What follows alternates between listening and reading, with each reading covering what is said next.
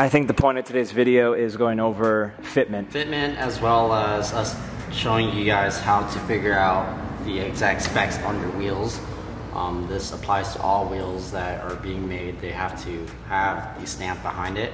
Even OEM wheels as well. So back here we have 18 by 10. That's how you know the actual exact size plus the width. And then usually it's going to say either ET or there's going to be a stamp right above it that says a number. So in this case, 25. So it's 18 by 10 and a half plus 25. Now, every single car is a little bit different, of course. So we just need to determine your OEM wheels fitment, which we'll pull off, and then we'll look at the size, the width, and then the offset. There's about 24 millimeters in an inch. Every 24 millimeters is considered 1 inch. So that's how you kind of determine, like, let's just say it's plus 45 on your stock wheels, and then you now have a plus 25. You're going to kind of add another additional close to an inch. So we'll just break it down, add it up like that. It's relatively easy. There's actually online diagrams and as well as like charts that you can actually input numbers and determine like how much you can actually increase on each chassis. Yeah, so what I'll do is I'll insert like a little picture right here that shows it. I want to talk about how, so where the hub sits on the wheel, that's where your ET is going to go back and forth. So now, what does ET stand for? That's a good question. I don't know what it stands for. I'll put an ET definition right here. So usually we go by offset. So if it's a 10-inch width, if we have a 0 offset, it'll be right in the middle. But this is a plus 25, so it's going to be increased, which is where the hub's going to be sitting, 25 millimeters from the center. Now if it's negative, it'll go inwards and it's going to push the wheel outwards. Having it plus 25 is going to pull the wheel inwards. Now the reason why that all comes into play and why it matters is because let's just say you decide to go with a 18 by 11, which is going to be wider than this by an inch, but that's 0.5 here more. Now if we do like a plus 25, sounds like yeah you could, but it's only half an inch bigger or 1 inch bigger, whatever it may be. But you got to measure for the back area where you have suspension or it's going to rub against your frame, things like that. So that's why it has to be perfect to the maximum width that you can increase it to, but at the same time you don't want it to push out too far where it rubs your fender. So how do people figure that out? Like if they have a car like mine and they've never bought wheels before? On this would be very similar to yours actually. Is it? This wheel. They're actually, well, competition CSLs. They're very similar to these. Do you want to pull these off and we'll look at them? Right Let's do that. What we do is we take off the original wheel, we look at the size, the width, the offset, and then we can kind of add onto that and determine how much more you can go. But at the same time, you got to calculate for your tire size. I think, so on your wheels right now, 265, 35, 19. And you're going with a 275. It'll be a 35 sidewall. 35. So it's a little bit taller, but it's also 10 millimeters wider. Another thing that you got to calculate for too, guys, is tires. Because some tires run wider. I mean, you would know. It'll depend on the name brand too. Exactly. Because each name brand has a different sizing. Yeah. I guess when I ran Michelin's versus Federal, it could be a 275 on both tire, but one could be wider or have a different sidewall. Yep. So there's a lot of things to factor in. So let's pull these off and take a look at the back.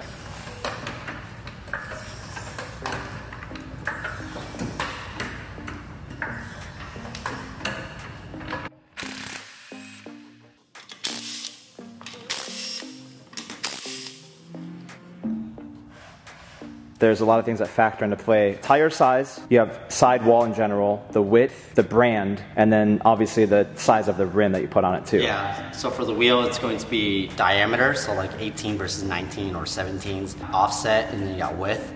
And then for tires you have different brands, different width, different height. Yeah. There's a lot of things that come into play. We take off the original wheel, we kind of calculate it. So this one is, where is it stamped? In this case, it's gonna say 10J, so it's a little backwards, but 10J, anytime you see J, that's the width. Then by 19. So it's 19 by 10 width, then offset is 25. So it's the same? Same. It's just, this is 19 versus 18. So it's a smaller diameter. Yeah. So these are the 12 millimeter spacer from Apex. Super good quality, and then also the bolts too. There's a few things that come into play too, okay guys. Apex makes it easy, you just purchase it for BMW, but they also let you know which one's for. They don't list it on here of course, but when you purchase it online. So this is a 12 millimeter, that's how you know. The bolt pattern on BMWs are, well, previous generation, all the way up until the newest chassis, which is the G chassis. They're 5x120, which is stamped right here. And then this number right here, 72.56 millimeters, that's going to be your hub, which is going to be this side of it on your hub. Now it has to be perfect because if not, it's not going to be centered, and that's what they call hub-centric. So they have a little lip here that adds on to replace this current lip. Now the reason why we need that is because, I'll show you, it's going to sit perfectly inside your wheel with no movement whatsoever. That's going to keep your wheel centered at all times. So you can purchase cheap spacers online that are hub-centric without this lip, or it doesn't fit on here properly, it's universal. Sure, it may work, but if you lose this lip right here, there's nothing to center that wheel.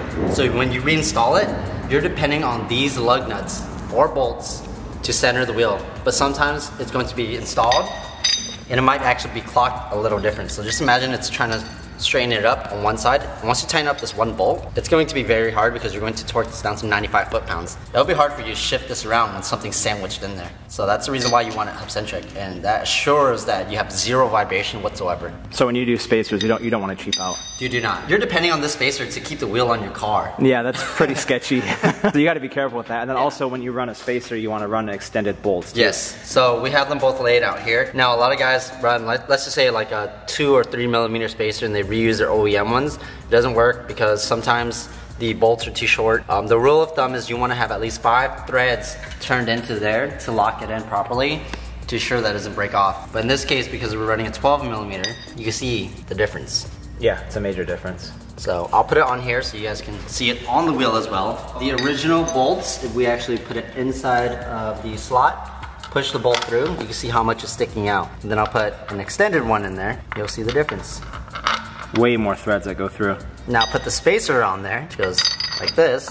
You can clearly see the difference. Makes total sense. That's why you never want to cheap out on spacers. No, I mean you could install it like this, but look how many threads you're depending on. Yeah. Versus that. Yep, that makes sense. So you can see the difference clearly here that these sidewalls look completely different, and also diameter. So this is a 19, that's an 18 right there. This is a 275, that's a 265. 265. And all those numbers pretty much dictate the size of each, I guess, variant for your wheel. So theoretically speaking, because this is a taller sidewall and this is a smaller one, the height of it, the rolling diameter of the two wheels should be very similar. So whether this is a 19 or this is 18, that's another thing that comes into factor too, actually, guys.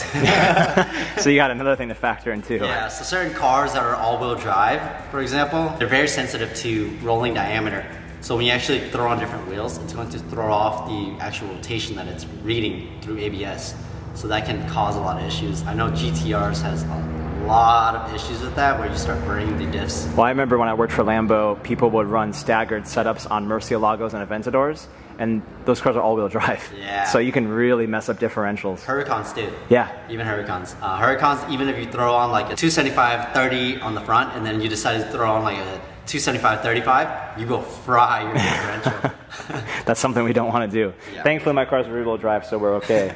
But this hopefully gives you guys a decent taste of how sizing works. It does get confusing, but it took me about a couple years to understand how everything worked. Yeah. But now I get it. It's a lot of research. It really is. And I think a lot of people on Facebook groups and forums and shops are willing to share. Yeah. It's just a matter of doing your research. Exactly. We have two ways of installing these, guys. Either place it on here and match up the holes, or we could place it on the wheels and then place it on together. I prefer to put it on here, match it all up. Dude, I have a question. What's up with my calipers? Why did the previous guy paint them that color? Superman, bro. Superman theme. Wait, maybe Spider-Man? When I got the car, I was like, why are the brake calipers blue and red? Well, that's just temporary until we got some other stuff for it. Yeah, may have a couple things coming. Yeah, one of the few things. So what I do is I put this on here, thread it on just to kind of see like it's centered, things like that. So once we install the wheels, it goes right on. So it's good. Push it in. Done. Grab the wheel. And are they labeled for left and right? no, so they're all the same. It's not inside or now. But what we're gonna look for is a thread, or the tread of it. And kind of I think there's another thing too, is there's directional tread, right? yeah, that's another thing we gotta explain too. That's another, there's so many things about wheels and tires. Certain tires are also directional. Fortunately for you, these are Highlight 4S's. They are not directional. They're just inside and out. How we know is, we got the light. We go to, let's go to this one. It's gonna say right here, outside. Inside, outside. If you ever get your tires mounted anywhere, make sure that it's mounted properly. If it says inside on the outside, that's incorrect. And another thing that comes into calculation is certain tires are rotational. So meaning that they only spin one way. So they can only go on one side.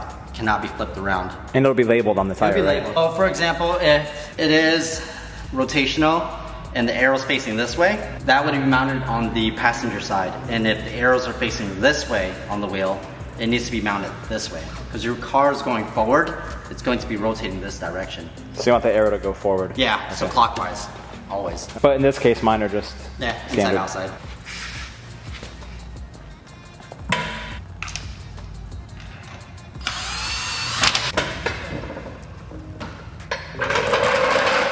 You can see that 12 millimeter helps push the wheel out a ton. Not a ton, but it's pretty flush. One thing I definitely want to go lower, but it looks so sinister. Volunteer.